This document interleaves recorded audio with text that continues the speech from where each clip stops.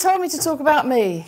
So that's, here I am. I'm about 6 with my brother. So I was born in 1952, so this is end of the 50s, the baby boomers post-World War II. That's in the very bombed-out East End of London, where my grandmother lived.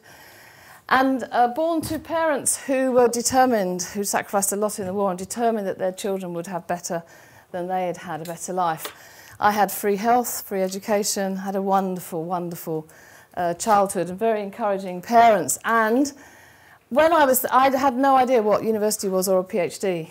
So ending up here, Southampton University, I chose to go there to read mathematics. I wanted to be a medic, all the medics who are here. But my headmistress told me that in those days, this was in the late 60s, medicine was not a career for women. She wouldn't let me do chemistry A-level, and she told me to do maths and go to Cambridge. So I rebelled slightly. I did maths, but I went to Southampton. And that's where I met my husband, Peter, and I got my PhD in automorphisms and coverings of client services in 1977. I couldn't believe that I got a PhD, and then what do I do with it? I tried to get a job as a mathematician. The first job interview I went to, I was told I didn't get the job because I was a woman. That was in 1977. They didn't think I'd be able to control a class of male engineers. So anyway, to cut a long story short, I became, I'll tell you why this in a minute, but I became very interested. I hated computers at university, but I became very interested in when the personal computers came out in the 80s, long before many of you were born, and you began to be able to put pictures and video and sound onto computers. And in 1987, I went back to Southampton in 1984 as a lecturer in computer science, which was my maths professors were absolutely appalled at this. But I went back as a computer scientist, and this is me in Lord Mountbatten's archive. Lord Mountbatten was the last Viceroy of India, cousin of the Queen, very famous. His archive came to Southampton when he died, and this is a multimedia collection. As it was in those days, I'm looking at one of the photos, and we were thinking about digitizing all the material and linking it all up and demoing it, or showing it to people through a hypertext system. And we built a system called Microcosm, which ran on a PC, wasn't connected to the network at the time. This was in the 1988, 1989. And it was a system, you could think of that as a browser, like you see, you have a browser on the web these days, a document that lets you look at text and follow a link from one document to another. Everything, though, was on that PC. And this is me in 1994 with a multimedia workstation of the time.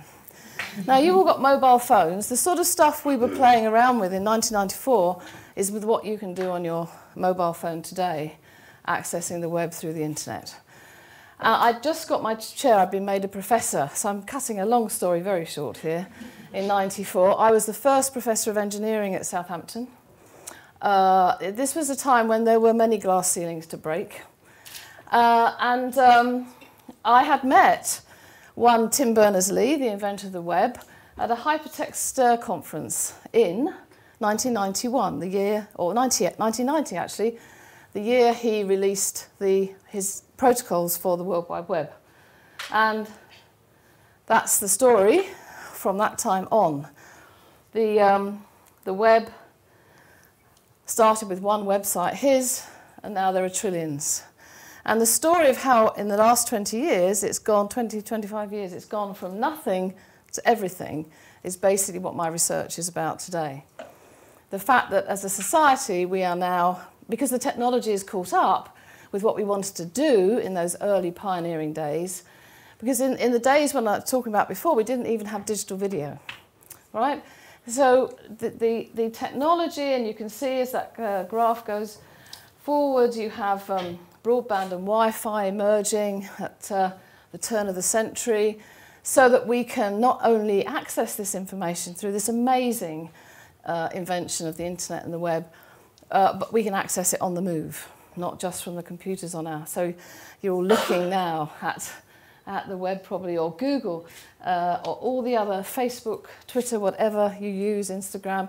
All these things have come about because we as a society want to put content onto the web and tell everybody about ourselves. Quite amazing. And in the last 20 years, we have gone from thinking about digitizing things to being almost all information now is born digital. People are born digital. And we're increasingly going into a world where everything we do will be digital, and everything we do in that digital space, we leave a footprint. And it's really important to understand our memories and how we manage the information that we are putting onto this space. So my career in many ways has tracked, not tracked in terms, I'm not trying to say that as the web's evolved, that's why my career's evolved, but my career has been actually growing during this time. In '94, as I say, I got my chair. We were starting to use the web in those days. We were developing systems and applications for the web, and in particular, the next generation of the web. But my personal career was, because I was part of this world that was becoming very vogue, it was in vogue, and politicians, once we got past this tipping point and people started to think about putting information on the web, politicians started to notice and all sorts of things. I got an EPSRC research fellowship in 1996 and started to be known, and I was given I became a commander of the British Empire in 2000. I'm not quite sure which part of the British Empire I command, but there is one little island somewhere. And also, and this is a story about almost missed opportunities, because in 2002 I was invited to go on an Anglo-Indian science tour of a party from England from the UK going out to India to talk about science with the then Prime Minister Tony Blair, and that's Helena Kennedy introducing us. And from that moment, it wasn't because I met Tony Blair particularly, but I became part of the establishment. I met people on that tour who because I knew them, it helped me climb the ladder. And I almost didn't go because I was on holiday. I was going to be on holiday at that time. And I thought, I can't. And actually, I changed my mind. I said, no, I will go. And that was a fabulous opportunity that I almost missed. And it's really set me on the course for the rest, because I love science policy. I love actually helping the government decide how to spend its money.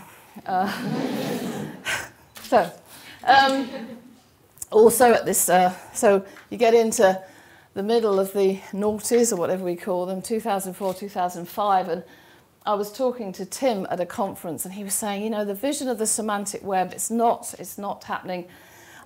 We need to do more work on this. And again, cutting a long story short, this is a part of his original vision, that the web wouldn't just be linked documents, it would be linked data as well.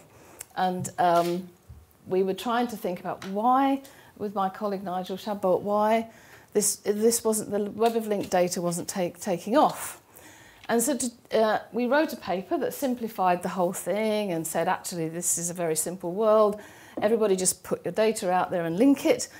And 10 years later, that is beginning to happen. More and more companies are using this technology, and you know that we're living in an age of big data now, part of it driven by the inventions of the internet and the web, and the basic computer technology and the power that we have.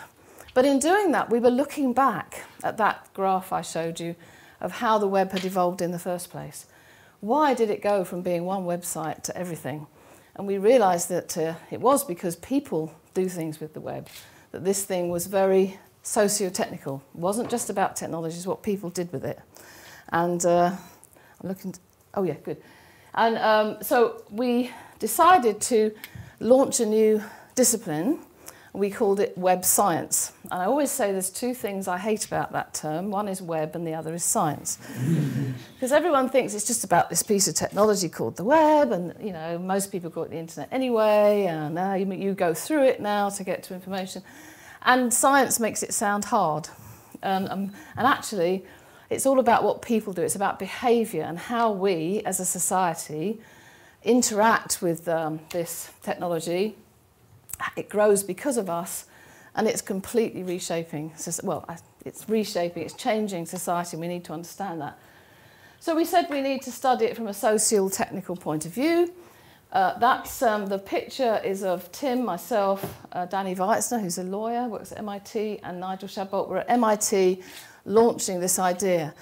And that to me was quite amazing, that I had gotten from that back garden in Walthamstow to being on the front page of MIT. I just thought, yes, I can do this, I can do this. Because I'm working with the most amazing people. It wasn't just me, it was a team of people doing this. We had a great quote from Eric Schmidt, who was CEO of Google at the time, to say this is a good idea. And it rolled around the world because Tim Berners-Lee said it. He's the inventor of the web. And we watched this story go and we thought, is anyone going to take any notice of us?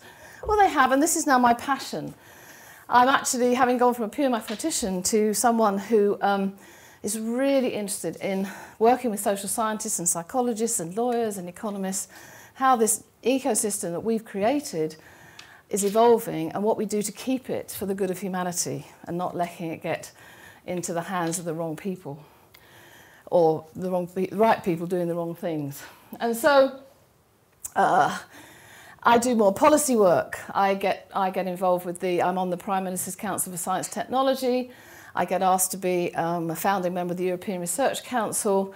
These are really exciting things because you're working at the government level and you're helping shape policy, science policy for the future. As a result of that, I get to see the Queen again. Well, I've seen her several times, really. Had lunch with her once. It's fantastic. Met her and the corgis.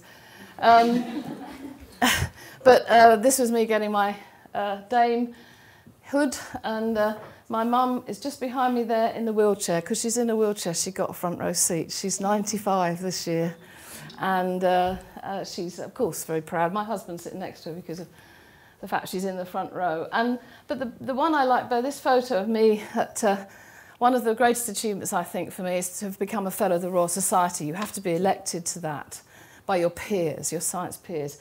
And when you get, there aren't many people get this, and it's a great honour. And you also, when you get in, you go to the ceremony where you become a Fellow of the Royal Society and you sign the book that Isaac Newton signed.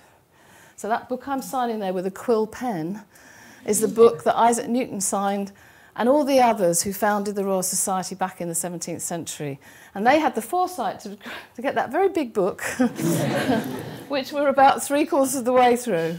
But, that was so exciting. So what am I doing now? Well, we've got at the University of Southampton, where I still am, I run the Web Science Institute, have lots of wonderful PhD students from all different backgrounds doing this type of work. The exciting thing for me is the global nature of this. You cannot study the web and the internet in one country, from one cultural perspective, one language perspective, one nation perspective. So we have a network of laboratories around the world. We don't fund them, but they get their funding locally, but we link up across doing research and education, training of PhD students. And we're adding more.